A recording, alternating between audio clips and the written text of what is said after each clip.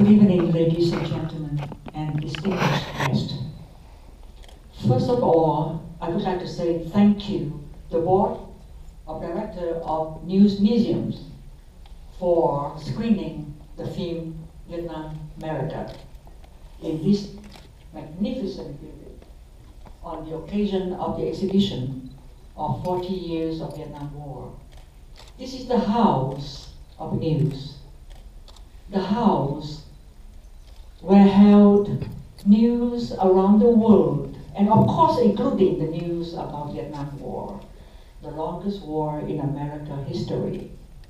The war that took 58,000 Americans and more than 2 million Vietnamese lives. Today, we are in the years of 2015, mark the anniversaries of 40 years of the end of that war, and also mark 40 years of the Vietnamese exile in America. Today, we are very humbly presenting Vietnamerica. This is not a huge, typical Hollywood big budget film. This film, made by a tremendous effort group of non-professional filmmakers to make this film possible. They are just trying to share with the world the journey to freedom, their pain, their loss, also their hope. Story of a man, of a family, symbolic of many others, but we also see that how we have become the first generation of Vietnamese refugees in America.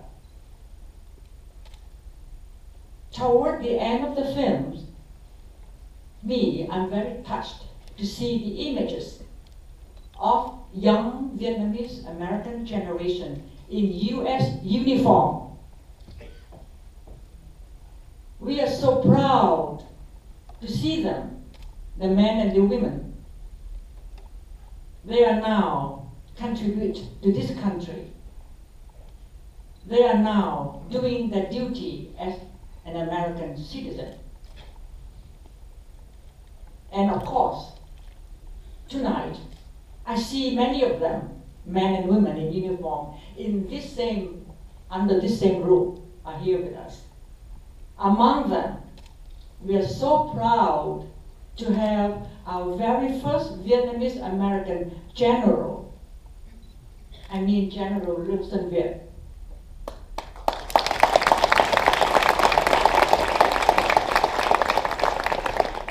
Men and women in uniform, thank you for your services. Thank you.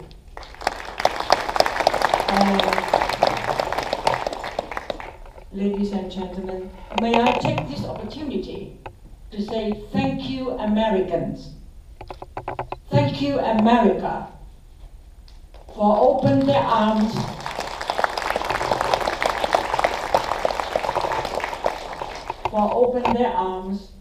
their hearts, and its door for us, making this land our home. Thank you so much.